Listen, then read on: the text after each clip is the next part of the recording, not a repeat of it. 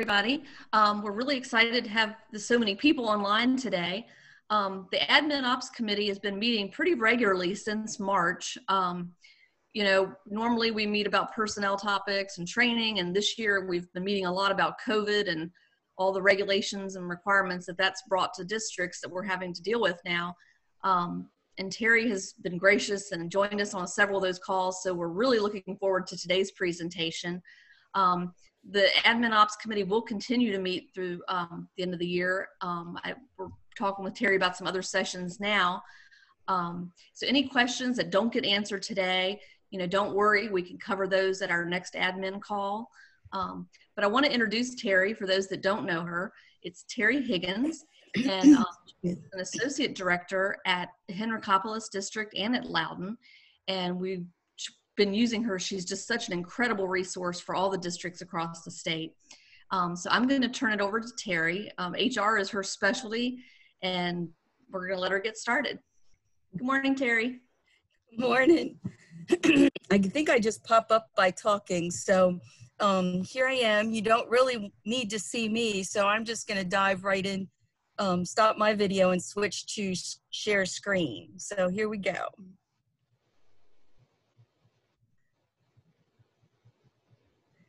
Okay, we talked with Kendall about, and Susie and everybody about what we really needed to cover in kind of our next session for this one. So we've got a variety of topics in addition to reminding folks about some compliance needs. So first things first, compliance is really critical, so we thought we'd start there. The first thing is the required assessments. I've tried to boil down the whole, everybody's familiar with Virginia's emergency temporary standard requirements. They're the first, VOSH was the first in the country to issue standards like this. And there's something that we all need to we're all required to comply with. So I thought if your district was still in the middle of it or hadn't yet quite tackled it, didn't know where to start, we had a lengthy session last month, and it is online, so you can get more detail that way or certainly reach out to me. But I thought I'd give everybody just a quick high-level reminder of what those things are we need to do to comply with Virginia's new standards. I've broken them down into 9 steps. The first one is to do those required assessments. I've given you tools that you can now Google and find different formats of tools to assess both your workplace and each position. So you need to look at the tasks that each position in your district performs and make a determination whether these tasks are low risk, medium risk, high risk, or very high risk.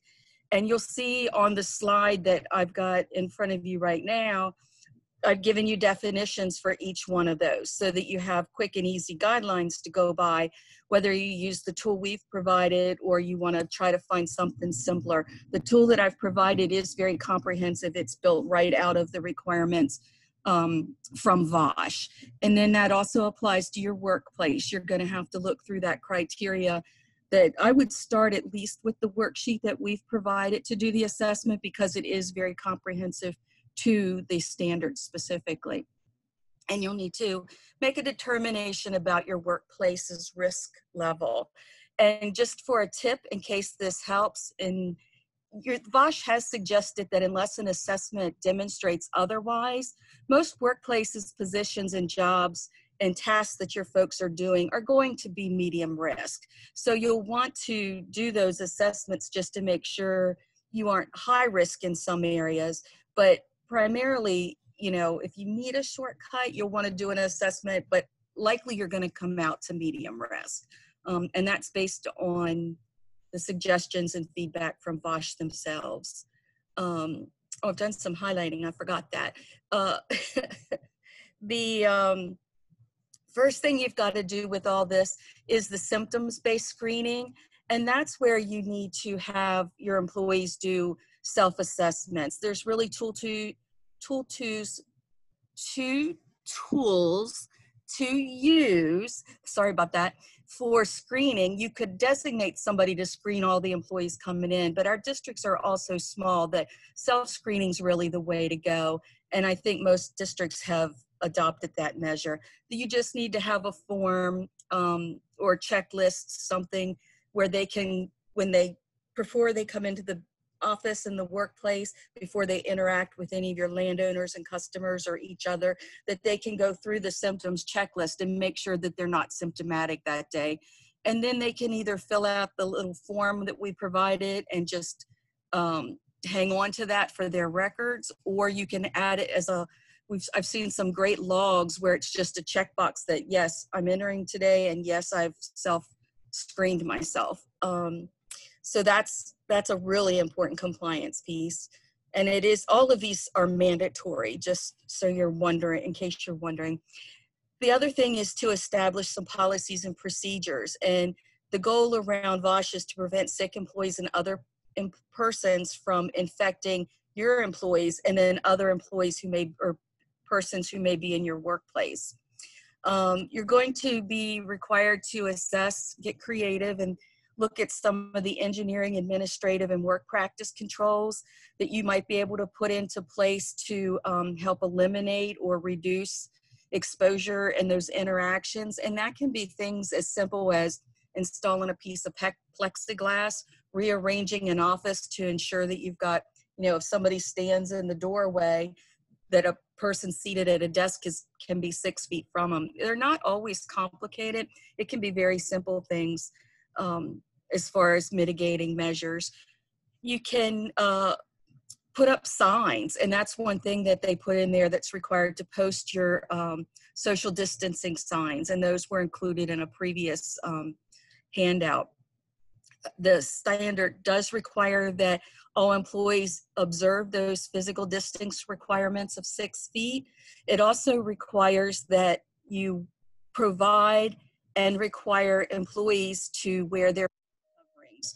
So they can voluntarily bring their own. So if you've got somebody who is very fashionista and they want to provide their own cloth face coverings, they are allowed to do that, but you're also required to make sure that face coverings are available to all employees.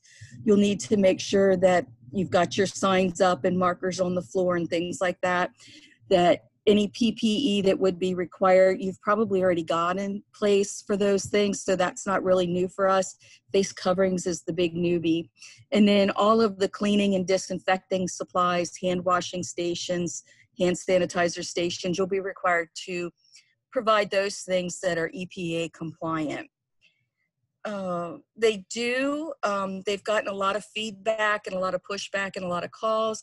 So you'll see at the very end of this page, I've given you a click here so that if someone wants to file a complaint related to face coverings or social distancing, they can do that online. And that little click here is where they can go and do that. The next step would be to minimize all of that in-person workplace and job-related contact, and they're requiring employers to implement, to the extent feasible, temporary flexible sick leave policies, temporary accrued paid leave use policies, and communicate how they have those flexibilities. So normally for childcare purposes, maybe you don't allow folks to use their sick leave. In this circumstances during the pandemic, you might want to let folks who have to make other arrangements and handle things use that sick leave in addition to any accrued vacation or annual leave, those kinds of things. You'll see on a slide later, I'm not going to go into great detail, but as people tend to exhaust paid leave at this point, the Congress has implemented a new act that creates that paid leave off time at certain rates. And I don't want to do it now because I have a slide later, but we'll talk about what that option is as well. But you need to communicate that. Identify and implement mitigating measures. And those are things like teleworking, which a lot of folks are already doing, staggering shifts so that maybe you're here in the morning, so if folks need to be in the office, I'm here in the morning, Susie's here in the afternoon, Kendall's here tomorrow morning, and Shannon's here the next afternoon, so that folks are coming in at different times and you only have one person in the office at a time, especially if it's small. If you have a large enough office, I think if I remember, Hanover Carolines is pretty large back in there. You could probably direct your traffic and space your folks out well enough. You could have multiple people in, but otherwise they're looking for you to really limit those occupancies and then post that. Virtual meetings, that's one thing that they're really kind of stringent about, the in-person meetings. That's because Zoom is you can get a lot of free tools for this. Microsoft has released Teams, which is a free app. Zoom has a free level. So virtual meetings is one that there is really a high expectation. And contactless delivery of goods and services. So that's things like when your pizza guy drops the pizza, rings the bell and runs. Are there things you could do? Could you, arrange for a contactless pickup of keys to the piece of equipment that your district rents, or set up a process for if you are still getting deliveries at the office, what's the process for them dropping off and notifying you? You do need to have a process in place and communicate how you want employees to immediately report their symptoms to the districts. And that policy should also include that they have to remove themselves from the workplace and seek appropriate medical guidance and follow up on that. Let's see. Step 5 is preventing sick employees from infecting and exposing others. And that comes back to the policy we really just kind of talked about.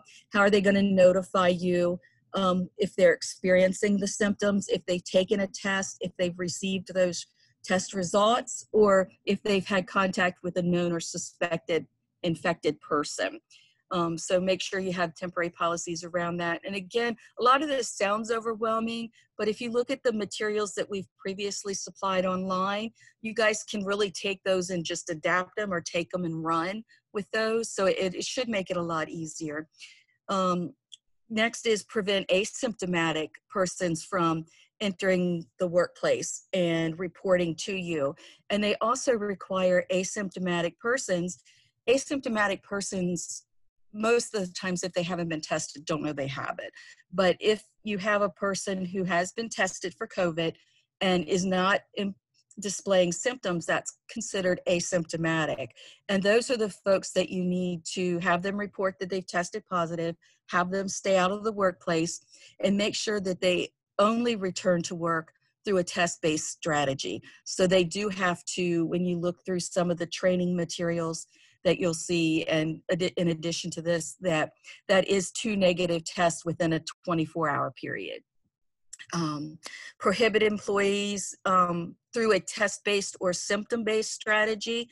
And you'll see in some of the other materials that we've already shared with you guys what the symptom-based test looks like and what the test-based test looks like. The other thing that's really important, you'll hear folks in the media and other places talk about, 24-hour symptoms no longer displayed and 24 hours after returning to work to wear a mask.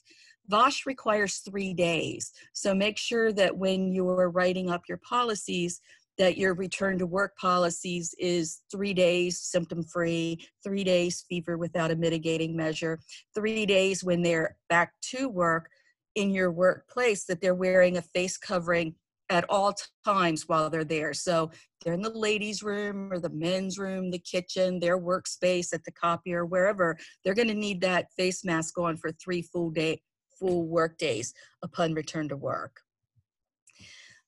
Communicate and establish processes for notification. This is really this one's referring to your rights and responsibilities, both for your employees and as employers. And there's a long list in some of the previously provided materials of things that you have to give notice on. I've also compiled a lengthy document, but it's actually a quick read because it's all posters and signage and things that meet the requirements that you're required to email or provide in person, however you want to do it, as long as you're socially distanced in person. Information, rights, notifications, requirements, things like that to all employees. So that's been compiled for an easier way to share that. Establish a process for notifying employees and building owners and any other on-site employers of any workplace exposures to the virus for your employees, any suspected or confirmed test results that are positive, so that they can take the necessary actions to protect their own and their occupants and their employees' health and safety. You have to notify the Virginia Department of Health of a confirmed positive test result within 24 hours of becoming aware of the exposure or contact. And there is a nice online reporting portal for that now to make that really easy, and you can just fill it in, and basically the VDH will take it from there. They'll do the contact tracing and things like that. They do ask that you do some notifications because they don't have enough contact tracers and things like that, and they want to make sure that the spread's being mitigated. So you'll see included in the notifications for the employees a process for how they can think through who they've been in contact with. And then there's also a script and a list for them to notify, so they can also notify people that they may have exposed or come into contact with. One thing that's really, really important is if you do have someone suspected or confirmed positive with COVID, and you do need to notify others that you have a suspected case or a confirmed case of COVID, you do not release the name of the employee or the person who's known or suspected infected to anybody but the VDH. Otherwise, you're violating HIPAA regulations. So you just need to say, and I know it's going to sound silly, in an office of 3 people, you're going to figure out who's not coming to work for 14 days. But it is a compliance requirement. It is a federal regulation that you do not disclose those names. So you'll just want to send a message that says there's been a known contact with an exposed person, at this date and time, and then let them know that, if they've had contact, they may need to isolate, self-quarantine, just monitor for checking. And there's a really nice, I guess it's a grid or assessment that you can go through and look at 1st degree, 2nd degree, 3rd degree contact and kind of figure out what actions you need to take in some of the other materials we've provided. This one sounds really big and scary, step 7, but it really only applies if your district has 11 or more employees and medium risk workplace or jobs. So I don't think any of our districts are big enough for that. Maybe Thomas Jefferson, I'm not sure, because I think they might have a larger district staff, but I think this one will likely not apply. Or the second part of the disease preparedness and response plan, if you have to develop it, the first criteria is 11 or more employees and jobs classified as medium risk, or if your district has jobs classified as high or very high. Very high is very unlikely, simply because if you go back and look at the definition of what high risk is, it's typically your healthcare, medical, lab, those kinds of folks that have that close contact, potential risk to aerosol carrying droplets and things. And the only risk that could be high for districts might be that I could think of, but definitely think through in your district, would be if you have employees who maybe volunteer as an EMT or on a fire, as a volunteer firefighter, volunteer EMT, ambulance runs, those kinds of things. So you might want to think about how you handle that in your workplace. And that would be just one factor. So you're going to want to come up with a process around that person or that particular one. But I don't think it lends itself from everything that I've been participating in and getting information on that necessarily would incite your need to create a whole preparedness response plan. Really, it would come under more of the mitigating measure, workplace control practice. Step 8 is your anti-discrimination provisions. Those really all apply as they have under OSHA for years. You can't discriminate in the employment relationship in any way, whether it's discharge, prohibit from promotion, anything like that. If an employee's exercised their rights under these provisions for the temporary standard or OSHA, whether it's for themselves or for others. So if somebody thinks they're looking out for someone else and reports something, they're still protected, even though they didn't report, hey, I feel unsafe about something. We can't discriminate if they voluntarily choose to wear their own personal protective equipment. So if you provide face shields, but they have something that goes on more like, this would be an extreme, but a welder's helmet. But I've seen some now online where they're a lot more clear than that folks are wearing if they're extremely worried or maybe in high risk situations. So we can't prohibit their use of their own equipment as long as it doesn't create a greater hazard for themselves or other employees. We can't discriminate if they raise a reasonable concern about the infection control measures. For example, if you have a busy office and you put out a plexiglass shield, interestingly enough, they're selling a ton of the ones that are just freestanding, which is great because in a state other than Virginia, that would comply as a mitigating measure. But in Virginia, our barriers have to be immovable, immobilized, I guess is the word. So what you'd want to do is figure out a way to, I saw a very clever thing in one of the presentations I followed for training, was they put Velcro on the bottom of the plexiglass, and then they put Velcro on it. You apparently can get these two-part tapes, and voila, it was immobile. So say you have a mobile one up and it keeps getting knocked around, moved aside, whatever, and someone wants to complain about that, you can't discriminate against them. You need to address it, however best you can. Feasible is the word that Bosch keeps using. And if an employee feels unsafe because of a reasonable fear of injury or death, that's been standard in OSHA for years. So OSHA is always superseding where it's greater than VOSH, and there are particular instances where it is. And the next one is an instance of where it is, where OSHA would also supersede VOSH, the temporary standard. Training, VOSH requires training to all district employees based on the level of work you've assessed. So if you're medium risk, which is what they've suggested most places are, and what I geared a whole training presentation so you can be in compliance by having your folks watch. Every employee needs to watch or participate in that training or whatever training you come up with for meeting the VOSH requirements. But where OSHA supersedes, it's not just all district employees. Per the OSHA standards, anyone who could be in your workplace, reasonably be in your workplace. And that would include, and they do specify in OSHA, elected, appointed officials, interns, volunteers, temps. So if you have a temp agency or a temporary position, somebody temporarily helping out, contractors, those are along the lines of not somebody remodeling your kitchen or doing a repair. This contractors applies to things like federal contractors where they're in there to work on behalf of the district.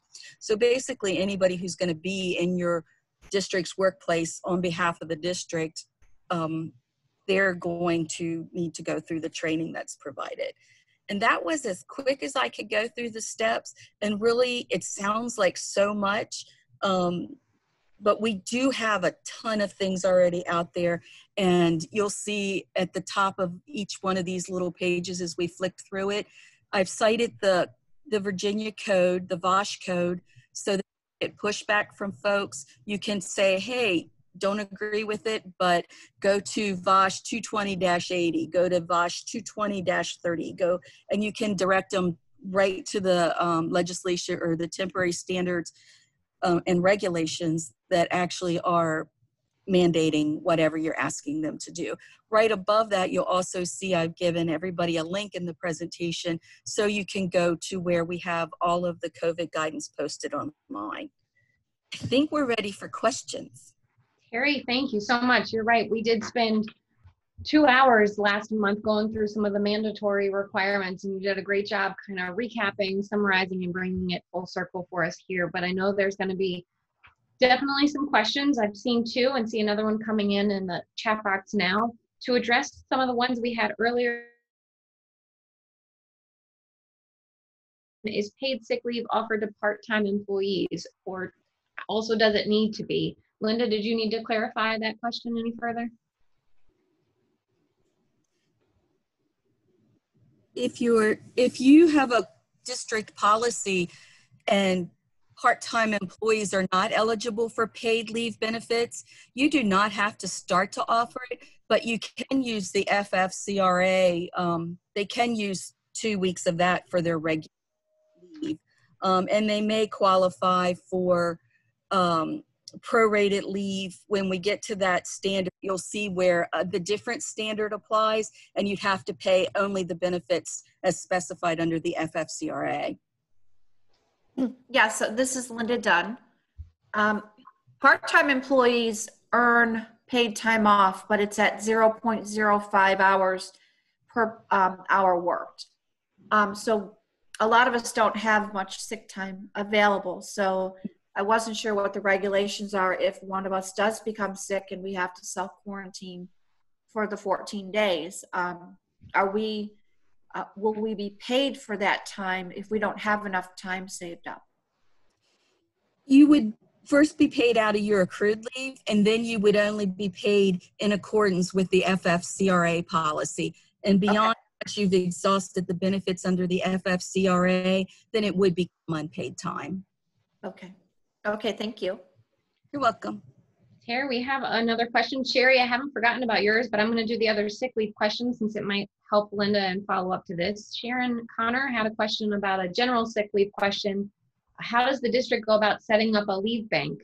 They have employees that have sick leave that they will most likely never use, and newer employees that could use additional sick leave, especially since we're asking folks to stay home more often when sick. A bank would be nice to have for those approved situations, but it needs to be equitable and legal. Do you have examples, Terry, and could you provide a policy for us to use as a template? I can provide a policy as a template. You'll need to email me so I can share that with you.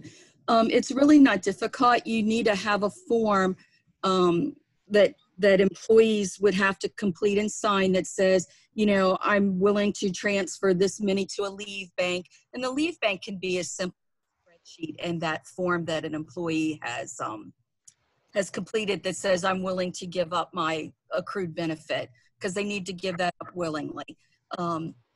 Then once you have the form and you've set up a spreadsheet to track it, then you would have a form, you'll need a form to apply for it, and you can set the criteria up around. There's a lot of flexibility in how those are set up, simply because they're not a mandated benefit, they are voluntary benefits. So you can set the criteria around how that leave would get distributed. And then you just have to, when folks submit the form requesting that leave, then you would just need to make sure it complies with the requirements, and you would then pay them at that employee's hourly rate, however many hours you loan them out of the bank. But it's really a simple process. It's not terribly complicated. You just need a form to relinquish and a form to approve use, and then a spreadsheet to track it.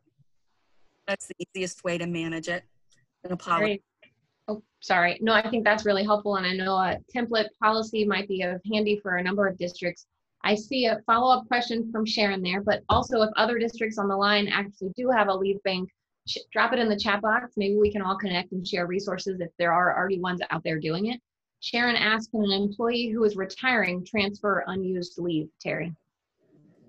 Yes, but again, you'll want to have that policy. You'll want to do the bank thing. You'll want to have them voluntarily relinquish that. You'll want to have a place to track it, and then you'll want to have a form to distribute it. So yeah, you'll just need to set up that banking policy around it with those 3 tools. It's really a simple process, not as daunting as it sounds. Thank you. Sharon, I think that captured it. Stop me if not before I move to the next question. Okay. We have one other question, I believe, in the chat box from Sherry Ragland. Terry, she was speaking to your logs when you were addressing that as contact tracing and all. Logs for self-assessments are mandatory. Where do we keep these logs, and who will need to see them? Logs for self-assessment should be extremely generic. So you can just keep them in a basket so that you have them somewhere that you can lock them up, obviously. But you could have I saw somebody who did it, was it maybe Ian Coates? did one that was just a checklist when they sign in, and you just simply put a check, and then you keep your log of who's been in the workplace, and then that way you can use that for contact tracing. Or if you use the little self-check log, just have employees drop it somewhere, a slot, a box, that's whatever, that it doesn't ask questions that create a HIPAA or medical record. So if you choose to have them fill out a form versus modifying an attendance log, just make sure that you use the one provided so you don't create a medical record and create HIPAA complications. Just help. Sherry, did that capture your needs?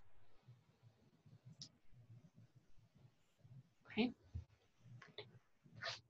I've got one more question in the chat box. Oh, nope. Sherry, did you want to follow up to that?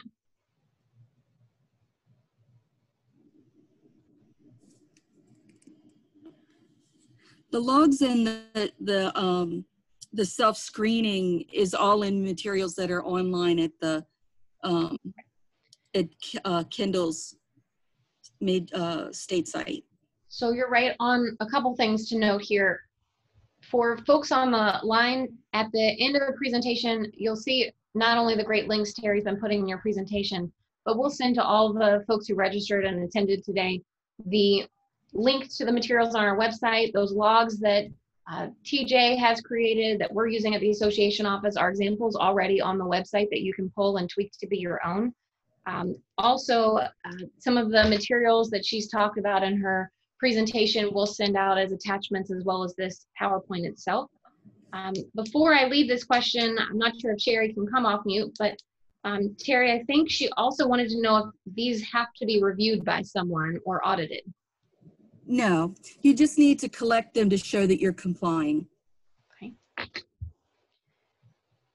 I'm gonna, Sherry, loop back with me if that didn't quite address your needs, but I also have one question in the chat box, Terry, about does anyone have a HIPAA disclosure waiver form in case an employee wants to allow you to mention their name if they are suspected or diagnosis? Is that even allowable? I would not do that. I would not disclose. There's probably a waiver form you can get online. I'm sure I could get one at SHRM if somebody really wanted one. I would stick with VOSH because VOSH is folded under HIPAA, and HIPAA is a really big deal. And folks are super aware of it right now, because if you paid attention to the media at all, you'll notice that we didn't get any information about the president. He evoked his HIPAA rights.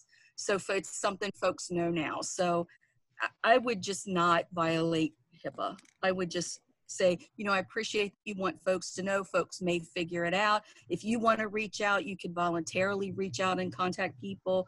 But from the district standpoint, you know, in a compliance and protect the district kind of measure, protect your privacy, that we're not going to disclose. Terry, I have one last question submitted to me for logs and contact tracing and these self-assessment forms. Really, there's no need to keep them longer than 14 days, correct? Correct. Mm-hmm. Okay. Yeah, because you only need to go back the 14 days for any reporting or suspected contact. Perfect. I recognize that's a records management question also. I think I have captured all the questions that have been sent to me or in the chat box. I would ask if there's any questions, conversations you might have right now before we move to Terry's next component of the presentation. Ready? I think we're good. Okay. So other things that we didn't want to lose sight of, because these times are so chaotic and unusual and seem to be ongoing for an indeterminate amount of time, is what are the other kinds of things we need to know to help manage your district during these chaotic times? There are a couple of things that I didn't want us to lose sight of. If I can get this to turn, was if you'll remember, we've had some legislative sessions with the General Assembly this year, and there were legislative changes that became effective July 1st.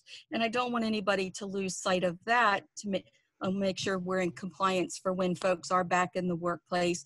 And for some of the stuff that is notification notification of rights that needs to go out. It's going to be in that big PDF that Kendall's going to send later, either send you the PDF or send you a link to later. So that's one thing that you definitely want to send that PDF out to all your district folks, is that PDF, so that you can show a record of an email transaction that says they've got the information. So these are the policy changes I didn't want us to lose sight of from the Virginia legislative changes. The EEO statement in your handbook needs to be updated, and your non-discrimination policy to reflect changes in the Virginia Human Rights Act and the Virginia Values Act. One, two, that the district won't discriminate on the basis of sexual orientation or gender identity. No discrimination. They're not interested in discriminating on any ethnic trait. And the most familiar example of that you hear a lot about are the native, what they call native or natural hairstyles. And then a process for reporting and investigating allegations of harassment and discrimination. So that's gonna, that one will touch a different policy, but those are the 3 required policies and notifications. And they're, again, the notifications are in that handout, but your policies will be on, your responsibility to update for your district. I know when I have helped various districts with review their policies, that some still have maternity policies, and some folks have removed them as recommended and some folks have not. Now we do need to have those retired with the changes in the legislation and the new pregnancy and childbirth regulations that come under the Human Rights Act for Virginia and the Values Act. So make sure that you get those maternity policies out of your handbooks.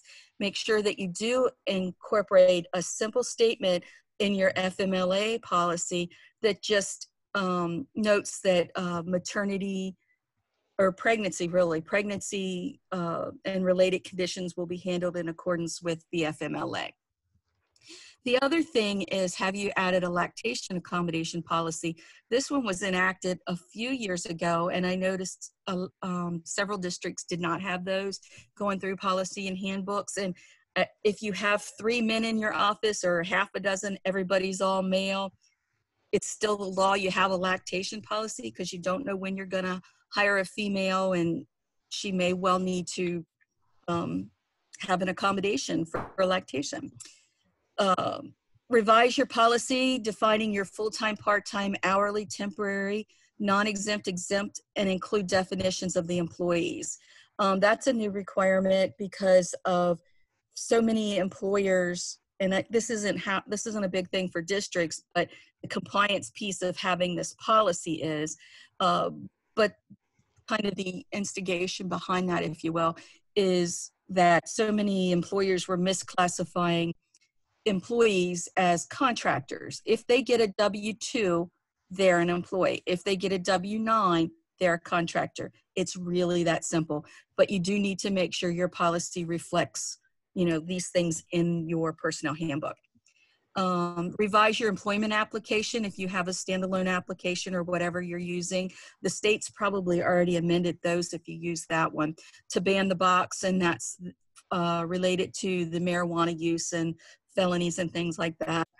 Under the Fair Pay Act that's been implemented in Virginia, and that's pending the Senate in Congress, revise your application to remove salary history. So that's probably gonna, depending on how the election goes, that'll probably come up federally as well as at a state level. And then retire any policy related to discussion of employees' pay. That violates the National Labor Relations Act. And they've been pretty aggressive about it, enforcing that for some reason.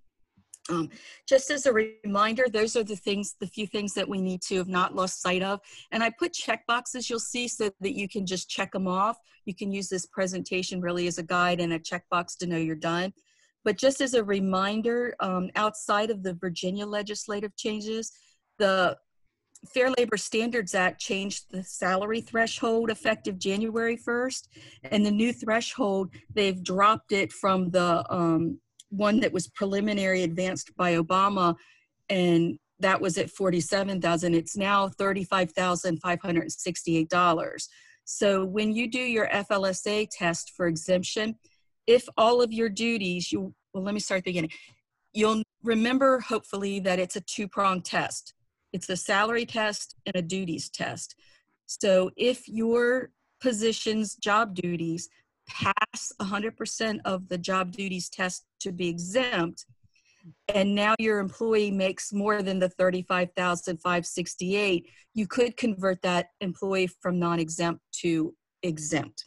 So I just wanted to make sure we just hadn't lost sight of that, since the threshold had dropped by about $12,000 from the on-hold threshold. It's actually gone up from the like 40 or 50-year-old threshold, but it's dropped from the one that the legal community advised everybody proceed with. Let's see, here's the Family First Coronavirus Act, the FFCRA that I talked about. I wasn't going to go into this one too much, but since we've had the questions, I'll cover it a little bit more here. Especially as the pandemic lingers, your district may have employees who run out of their paid leave and their flexible use of the paid leave that they have accrued. And so they may need to shift to these paid leave benefits under the Families First Coronavirus Act.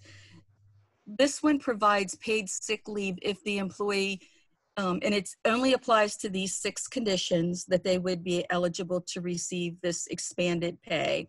If the employee is subject to a quarantine or isolation order, if they've been advised by their health care provider to self-quarantine for a COVID-related reason, if they're experiencing symptoms and seeking a medical diagnosis, if they're caring for an individual that's subject to an order or whether it's self-quarantine or seeking the advice. And then those are the ones where you get paid at 100% up to the maximum that you'll see for 2 weeks. So it would be just 2 weeks of additional pay. And then numbers 5 and 6 are really for caring for your child. So school's closed or your daycare's closed. For that reason, 4, 5, and 6, you can get 2/3 of your pay for that 2 weeks of time. So it's basically just these 6 reasons. And then the next section is what you're eligible for just the 2 weeks of additional pay and at the rates. Part-time folks, I know the question was about part-time folks.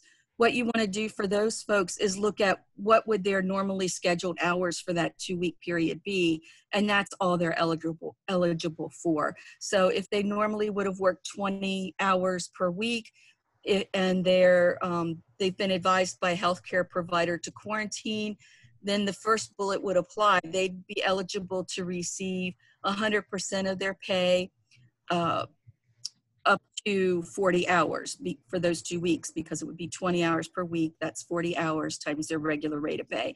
And at that point, they would have maximized their FFCRA benefit. A part-time is only eligible for the expanded paid family medical leave for the numbers they are regularly scheduled as well. And what that applies to is this very last note on this page, where it says employees may be eligible for up to a maximum of 12 weeks of consecutive or intermittent paid leave. And that's under the Expanded Family and Medical Leave Act. That would be paid at 2/3 of the rate for number 5 only. Otherwise, it's unpaid, just like the family and medical leave. The really important thing here that has tripped employees up, more so than employers, is that employees get excited and they think, oh great, I've got another 12 weeks on top of FMLA. It isn't in addition to, it's concurrent with.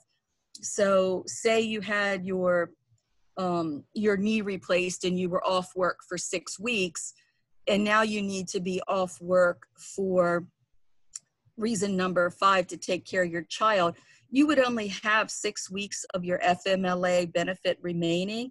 So this last bullet on the page would only apply to those 6 weeks. So it doesn't give you an additional 12 weeks. It is the same set of weeks. It's just adding pay under certain conditions for that 12-week period. that one can get confusing. I've done whole webinars, participated in whole webinars on that. So if you run into that situation, you might want to reach out and via email and share your circumstances to make sure we get that one right for your folks. The ADA in the pandemic, this is probably going to come up as the pandemic lingers and you have folks who want to request an accommodation. The one thing that's clear under the ADA as well as VOSH is that we can't, an antibody test, and that's the one where you test for, you know, do you have those antibodies to fight the COVID virus.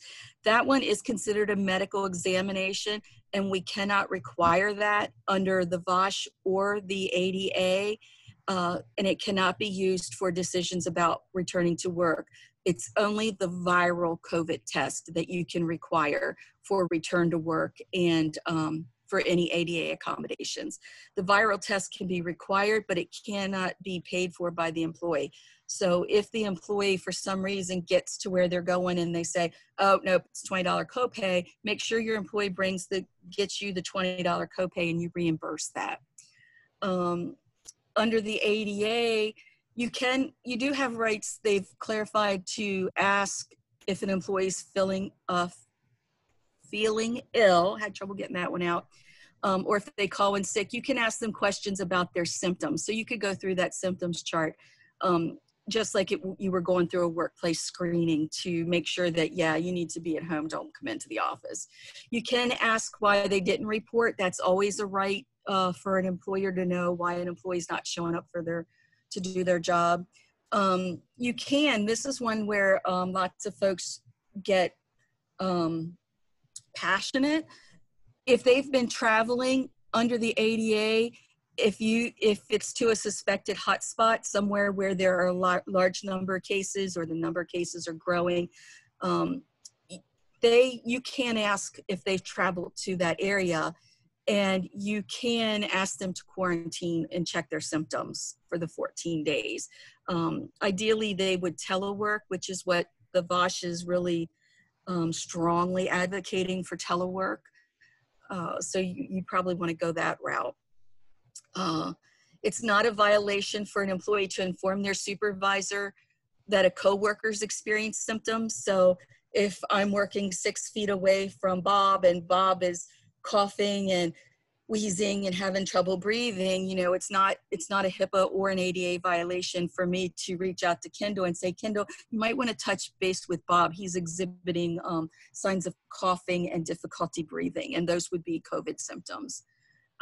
Accommodation, they can be temporary, so you could do it just for the pandemic. So telework is a reasonable accommodation. It's not a mandatory accommodation, although the VOSH is strongly advocating for it. But you can also put timelines and end dates on those temporary accommodations for ADA that are pandemic related. I think that covers it in the broadest strokes. I've given you real clear ones here. The one thing that the ADA has come out with opinions and clarified on is that a district is not required to accommodate an employee without a disability just because of a disability related needs of a family member or other person with whom they're associated. So if you don't have to give an accommodation for caring for a child with a disability or a parent or things like that. Generally, you know, you would work through that in other ways, you know, flexible scheduling, things like that might come under FMLA, those kinds of things. But the ADA has said that if the person is not disabled, the accommodation isn't required. So you're going to want to look at other things.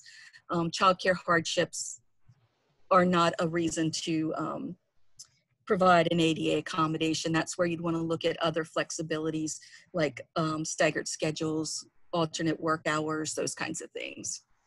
That one, give me a call if you encounter it. It's another kind of tricky one. Social and political expressions are infiltrating the workplace. I get daily updates from various professional organizations and law firms that I do their webinars. As the country becomes more polarized, they're sending out tips and reminders and opinions and things like that. Actually, the federal government has been as well, really about social and political expressions as they infiltrate the workplace. It makes it difficult because it impacts our morale. It impacts productivity. It has such a negative impact. What you want to do is have the difficult conversations, and they are difficult conversations, but you need to be consistent in your application of policies. By the way, if you don't have one, let's adopt one, because you do need to be consistent and have an objective policy around purely social and purely political expressions in the workplace. And you'll see at the bottom tip on this page, I just highlighted it if you can see that. That's based on all of the guidance that we've seen, legal guidance that's come out and guidance from the feds. This is what a good policy would be, a defensible policy would look like. It would prohibit purely political and social communications, and you can do that through any channels, whether it's apparel, emails, or whatever, as long as it's workplace related. Now, you can't prohibit them on their Facebook page, as long as it's not the district's Facebook page. Prohibit employees from soliciting money or support for any candidates, political or social causes. You would prohibit the display and distribution of political and social materials, and prohibit any communications in any district-related form. That's really I touched on that with the first one. And then prohibit any conduct that disrupts operations or productivities or accompanied by violent, unlawful, aggressive, or other extreme behavior. And really, that's so subjective. The reason you want to have a policy around that, and you want to have a candid conversation about the policy when it's implemented, adopted, and then be real consistent in its application, is everybody perceives things differently. And I'll give you an example of that. We have a gentleman here in our HOA, and he's well over 6 feet tall. Even though he's elderly, he has a big booming voice because of his hearing, and he's also, pretty solid big guy. And he comes up and he talks to you, and he leans down and kind of gets in your face, because he's looking at you as you communicate, trying to hear you, and then he's so loud. If you're familiar with this person, he's not being aggressive. However, we've had several residents advise and contact us, and one of them she's a real small lady with a real small dog, and she's kind of young, and she contacted us all distraught and wanted to know if she should contact the police because she felt like this older man, and she described this same guy, came up and was asking her about her dog and wanted to know if that was her dog and how long he'd been on the property and things like that. And I think he was trying to just strike up a conversation. What's his name? How long have you had him? But it comes out as very, tone, and then his size and manner as aggressive to her. So it's really all about perception, and you don't know when somebody's going to feel like it's extreme or aggressive or threatening. So really have those candid conversations. They're hard to have, but have a policy, have the conversation, have it as a team, have it as a group. And if you need to, address it one-on-one. But that's one that's coming up more and more, and we're seeing more and more in our professional channels around that. And really importantly, lead by example. Don't engage in it. Don't initiate political or social discourse, whether it's, share a joke or printed materials, clothing, buttons, stream on your radio for other people's to hear. Put your earbuds in when you're in the workplace with coworkers.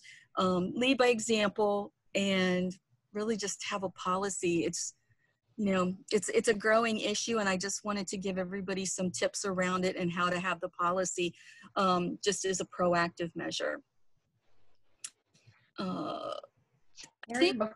Was that a 12? Yes, ma'am. If you don't mind, let's pause. You've got a number of questions in the chat box I want you to address, and some that I certainly don't want to be the translator for. So if I read your question. I hope that you certainly can come off mute and elaborate if needed. I know from a few slides back, our first question from Megan Dalton was, can the salary box be left and marked as optional? Megan, did you need to reference or expand on that?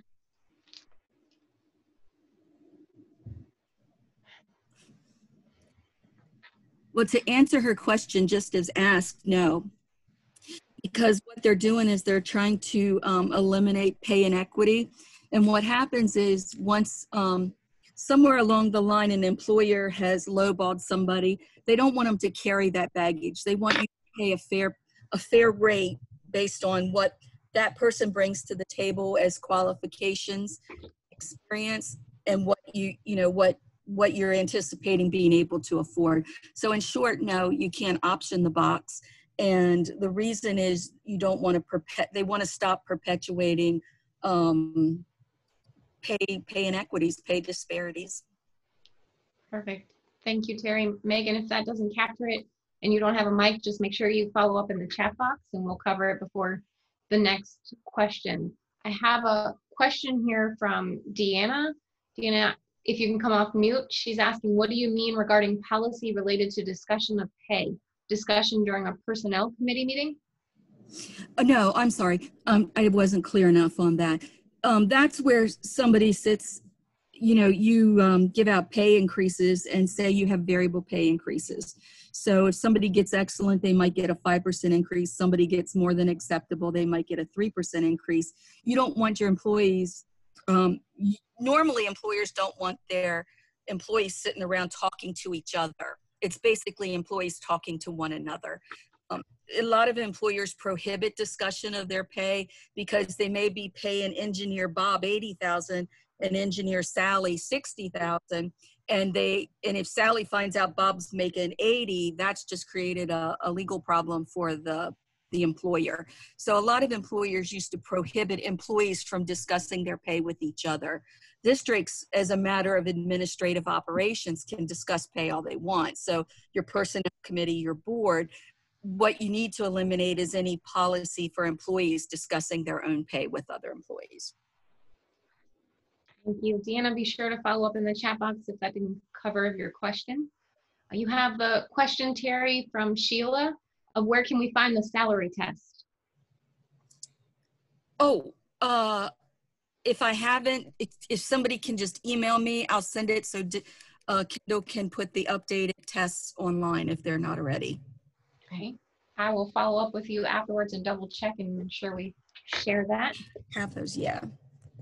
We have a question from Kathy Clark. Is there an updated FLSA exemption testing template that can be shared? Yes, and that's what that's the same as the same thing. Okay. Let me see. Kendall, this is Blair. I would also note that the updated FLSA spreadsheet checklist, unless I missed it and they've just done a more recent update, we did update it with Terry's help in the desktop guide document that went out in July. So it's there as well. So everybody should have a copy of it. Yeah, good addition. I have another question for you from Mr. Newton of Shenandoah Valley, one of our directors. Is the required viral COVID-19 test the PCR test? I think the PCR is that rapid test. That if it is the rapid test, then yes, that's the viral test. Okay. I know as a bit of follow-up too, Sharon Connor had noted in there that Hanover County is grappling with that antigen test versus the PCR as well.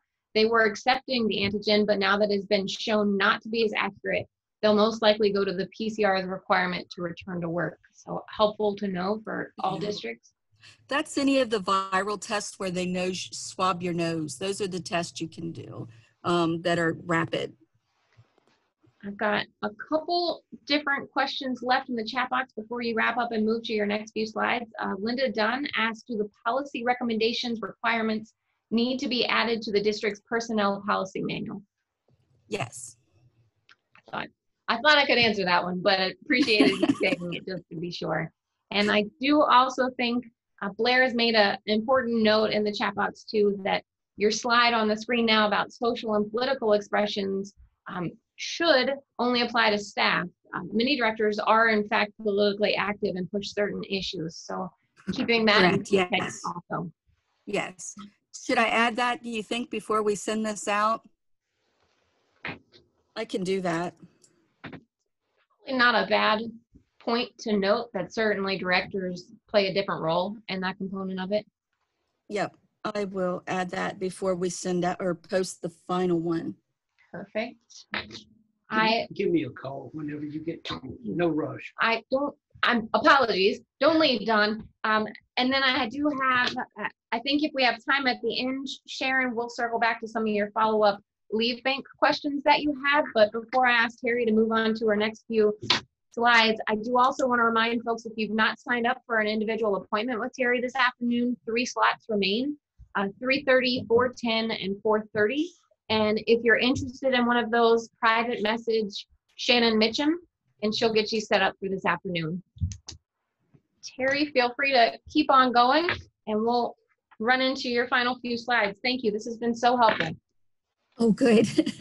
The next thing is one thing that's really been challenging is folks linger in the remote workplace and in altered workplaces, and is really building that resilience in our employees, and how do we maintain those communications and engagement during, all of these modified workplaces. One really big important thing, building that resilience in our employee helps prevent burnout and promotes their engagement. And one really easy way to do that is keeping in touch. And what everybody is recommending, from our mental health professionals to just best practices for administrative and managerial reasons, is to do that 2 ways weekly. And not it's really turning out to be quite fun, and I actually feel more connected at my work with some of my coworkers than I did when I was in the office. Everybody's recommending a one-on-one weekly and a group chat at least weekly, and that'll build the one-on-one to make sure somebody's feeling connected, and then also that rapport of the teamwork and the collaborations. We're social creatures by nature, so we need to find those ways to connect. Those regular connections really need to be supportive, not invasive. So if you're like our HOA guy, you might want to work on how you have those one-on-one conversations and group ones. But here's some tips around that. When you reach out, make sure you're checking on just how's it going. Look for some problem-solving ways that are out of the box, and some flexibilities that you can adopt as cornerstones around these conversations, both as a group and one-on-one, about how's it going. Are we able to get our work done? Are we able to meet our goals, our objectives, the criteria that we've got from DCR and things like that. The real challenge for a lot of folks is that it requires a lot of flexibility and adapting. So one of the things we need to focus on as we're having conversations is really focus on the outcomes. How do we get, the budget prepared? Yes, I know we used to sit around a table and do it, and we all had paper copies and wrote out and everything, but really, what are our options now? And stay focused on how do we get to the end result versus the rigidity. If you're here in Richmond, you know that you can get to downtown Richmond a number of ways. You can go on 95, you can go on 64, or you can take the Powhite Expressway. Well, just because you've always taken the Powhite Expressway doesn't mean you have to take that way to get downtown. You could take Parham Road all the way up to Broad Street and drive downtown. You could take Parham Road to Patterson and drive downtown. So think about what are the other ways we could get to where we need to be, not just how we've always done it. And that's been a real challenge that's created frustration and really a lot of anxiety for folks, that if we stay focused on just the outcomes and how do we get to the right quality outcome that we need, is it within spec? Does it meet needs? Does it meet the requirements, tick all the boxes, versus the rigidity of how that gets done or when that gets done. As long as we meet deadlines and the right outcome, that's where the focus, that's where these conversations kind of are beneficial. So if you treat it more of how's it going, and then let's brainstorm around how we can make it better, would be a good way to handle that. Encourage boundaries. So That's with the folks that, well, even me. My husband's at home some days with me because he's a critical, he's essential personnel. And so he has a wonky schedule, and some days he's home with me, and I have to remind him that, honey, I'm working, or honey, I'm going to be on a call, so he can be quiet and not come over and chat and tell me what, did you see that Mika Moksha blah, blah, blah for blah, blah, blah.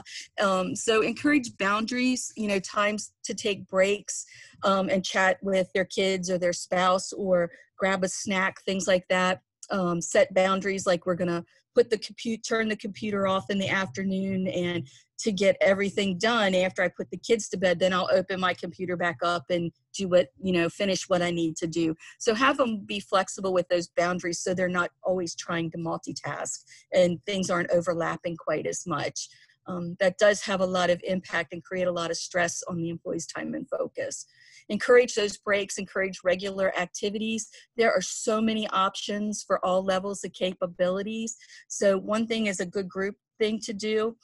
This is really cool, and I haven't done this, but I want to do this with my division at work, is do the Calm app, where you play the rain for 30 seconds and everybody has to sit still. And it was interesting because they said, make sure everybody's video's on so nobody's cheating, and you just breathe for 30 seconds together. I thought that was really cool, but that might not work for everybody, but encourage them to, just get up and do stretching, whether it's back bends or stretch their arms behind their back. They can go for short walks. You can do a little bit of yoga. The really amazing thing online now, you can find 5-minute anythings, from exercise routines to walking. What was the walking things? Some kind of walking cycle where you speed up, slow down, and warm up, speed up, slow down, something. That was pretty interesting. One of the ladies at work does it.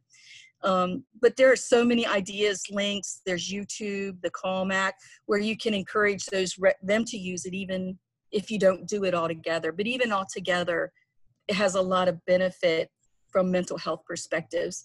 Make sure that when you're whether it's one-on-one or as a group, that you're talking shop and talking life. Don't forget to celebrate that there are good things still going on. Did somebody have a birthday? Did somebody have an anniversary? We used to have birthday lunches and sing happy birthday to everybody in my division at work. And so we've just converted it to, I'm going to grab my tuna sandwich and pickles, and we do it as, on we use Microsoft Teams. We just do it on basically our version of Zoom. Still have those ways to connect so that there's continuity, which helps bring down those stress levels and maintain those connections and engagements. Make sure there's round robin updates. Don't do all the talking. I'm a bad example of that right now, I guess. But do the round robin updates, and even if it's give us an update on at least one thing at work and one thing how things are going. You can set up and use a bunch of free apps.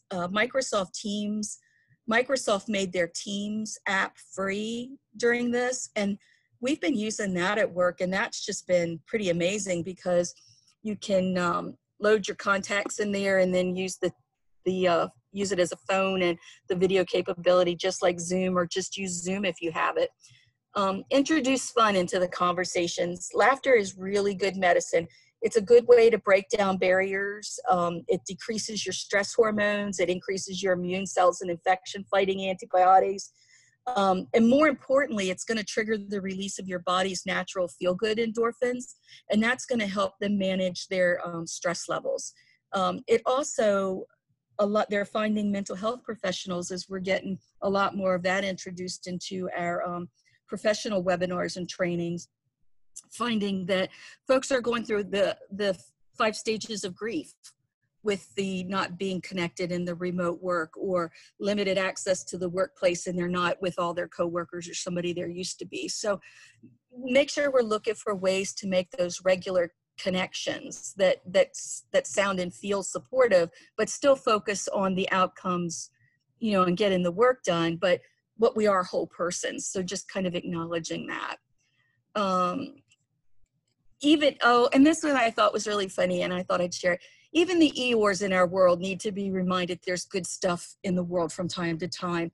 And the example they gave is poor Eeyore. If everybody knows Eeyore from Winnie the Pooh, he's the gloomy donkey, like It's a nice day. Well, I guess so. But Eeyore's favorite thing is thistles. Now, thistles would not be a good idea, a happy place for me. Might not be for your landowners, but they are for Eeyore. So be as productive and supportive as possible. Encourage them to talk about things that are important to them, even if it's thistles to you. Don't lose sight of the good. That's really important too. We try to end on that with all of our meetings at work. What's the best thing that's happened since we last chatted? But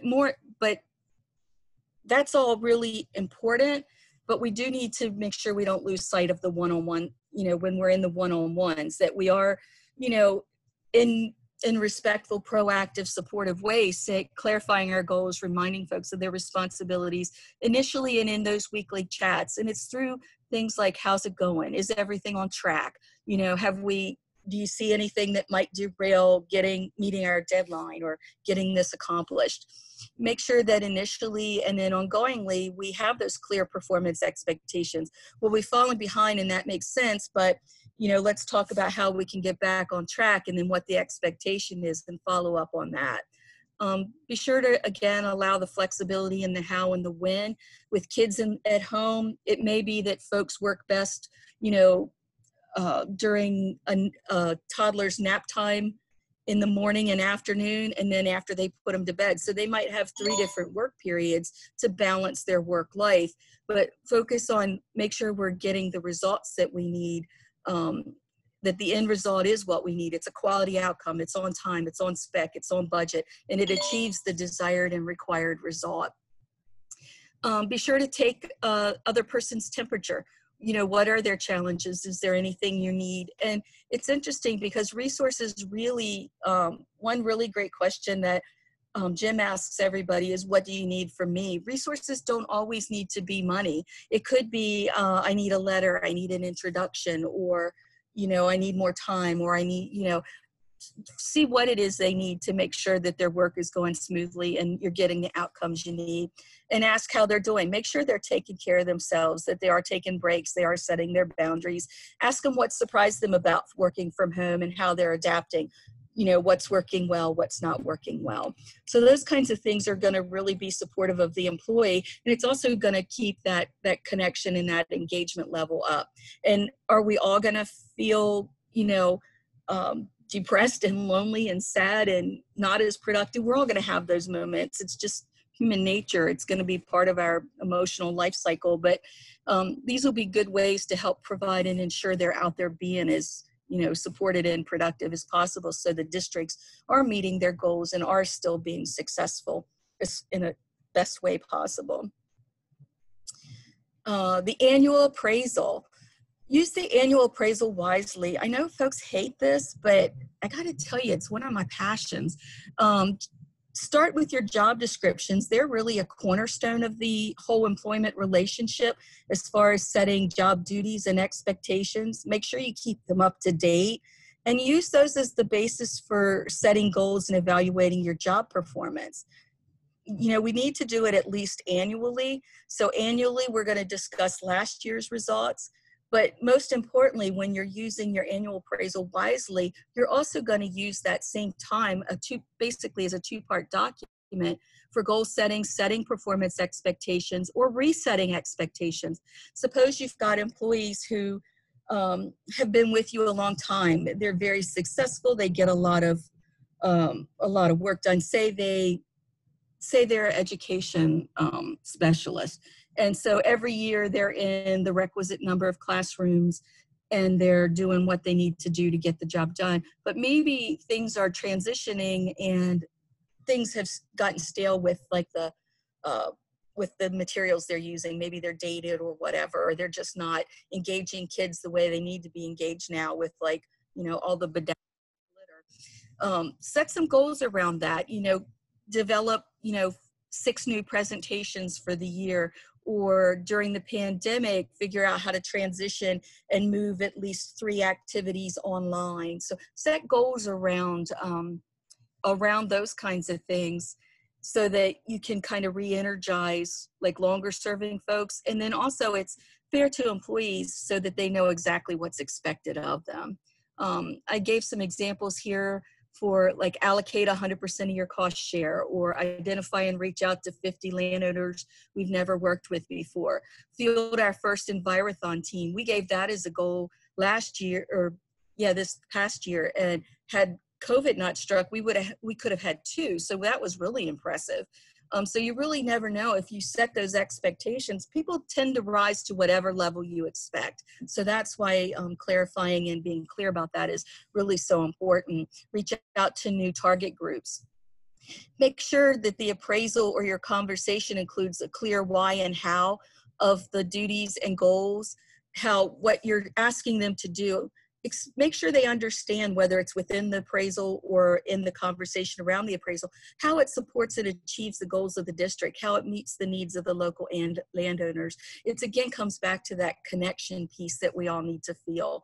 For example, if the district's goal is to have 75% of local landowners using no-till practices, then the goal, well, these two don't go together necessarily, or the goal is or the district has a goal of doubling your educational outreach with children. That's where the district's goal could cascade down to something like in the first bullet, field our first Envirothon team, engage homeschoolers, which we've never worked with before. So make sure they can see that natural cascade on how what they're doing is a value add and what the impact is.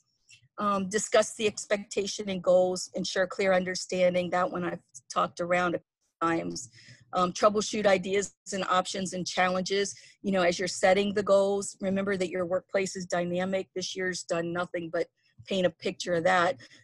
So appraisal time is a really great time to set and reset goals and expectations, especially for employees on autopilot. That seems to be, I think we've gotten some stability in the workplace prior to COVID. So I think that started to come up a lot more in materials. And then I talked about the end of the year, the annual appraisal. It's also known as the end of the year appraisal or year-end appraisal. It really should be those 2 parts that I just mentioned. Part 1 is the review of the performance and results and accomplishments over the preceding 12 months. Use concrete examples to support your rating. Be prepared to stick to your assessment, because it really is about how does the district view the employee, how are they meeting your operational needs and goals as a district. So you can stick to your assessment. If you find that they're on autopilot and doing just enough to get by, acceptable job performance is fine. They're doing their job. But if they think they're going above and beyond, this is where the little block with tips to the left are helpful. You can have each employee prepare and submit a self-assessment in advance of the annual meeting to discuss the feedback and ratings. That's important for 2 reasons. It gives you a valuable heads up on what the employee's perception is of their performance and what he or she valued. And it ensures you don't forget to include what's important to the employees. So you may have forgotten that, oh yeah, you held 4 rain barrel workshops that sold out. We only needed 2. So that's above and beyond. That's outstanding. So you don't want to forget things that are important. Oh yeah, you did rain barrels, but it may be really important information that takes them from acceptable to outstanding, that they doubled them or increased it by 50%. So make sure it also helps you have those conversations. If you think they're doing enough to get by and are acceptable and they think they're outstanding, it'll help you be prepared to have those conversations, to kind of merge those goals about it's acceptable, but here's what outstanding looks like. And then part 2 of the appraisal would be that goal setting and performance expectations. Remember to cascade those goals based on the district goals. So if we want to increase our outreach to the next generation, you might want to have, identify homeschool groups to, work with as well. And then be sure that your goals are SMART goals. They're specific, they're measurable, they're action oriented, realistic, and time bound. And that's just an ages-old SMART. It's been in management books since I got my degree in the 80s. So, and it still holds true, some version of that today with minor tweaks. So, you know, the more specific we can be and the more supportive we can be, you know, the more successful our employees are, the more successful our districts are. And I think, oh, no, that wasn't it. The mid-year, a lot of folks skip this part. I'm glad I did scroll the screen. Use your mid-year evaluations wisely. Let folks know that, hey, you aren't on target, or, you know, great progress. You could always use that time to modify goals, eliminate goals if something's changed, tackle tough conversations so that employees' performance or attendance or something doesn't get off track. You can be proactive and preclude that. That's a great way to just sit and have that dialogue about what's working well, what's not working well, what do you need? Do you need any resources? Do we need to modify anything, add, delete any goals, those kinds of things. So don't miss your mid-year opportunity, because it's a really great way to keep employees on track. And then also, if the employees are on track, the district is on track to achieve their goals. And that's basically all I got. That was a lot. What are your questions now? Terry, can you hear me? I can. Perfect. I think we've covered a lot of them. There are still some slots open this afternoon if you'd like to have a one-on-one with Terry. I do want to circle back, since we do have a few minutes and I don't see any additional chat box questions, but also know that Sharon Connor had a handful of questions still on the leave bank item. Okay. Follow-up that she had: does an employee need to use all of their sick leave or annual leave to qualify for a leave bank? Yes. Okay. Does a district need to budget for that time that is in the bank? I think, in other words, do we need to set aside real money to cover that time? Actually, the money's really already set aside. So if you know that you give 2 weeks of annual leave and an employee's salary is $60,000, those 2 weeks are built into that $60,000. It's really not an additional pot of money. It's just shifting who you pay for that time that you've already accrued to someone else. If they have huge accrual banks, then yeah, you need to make sure that you've still got funding in place to cover those huge leave accruals. Let's hope you don't have huge leave accruals. I think some have some big ones. I always think Sharon wrote budget payouts on sick leave and annual leave should employee quit or retire, so that they actually have the money to pay out on it. So it could also be. That should already be part of your budget process to cover those as liabilities, if that's how your policy dictates. So it should already be part of your budget, I would think, as either the budgeting process or just normal, you know, annual leave, vacation leave, whatever you call it. We have a minute or two, so I would open it up before we wrap up to anyone who would like to come off mute and ask any wrap up, follow-up questions. All right, feel free to pause me. I'm going to go through a little bit of housekeeping before we wrap things up today. Terry, I can't thank you enough. I've learned a lot. I wrote a lot of notes. I tried to keep up with chat box questions, and you're right. I don't think we leave this smarter, but certainly we have so many more questions I know that we'll have. So hoping Susie can talk in a moment about next steps for our admin ops committee, because you've been such a great resource for us. I will also add again that maybe not this afternoon, but by tomorrow you should have an email with all of the PowerPoint that Terry did, as well as some of the materials she referenced. They're also on our website too, but we'll follow up with you via link.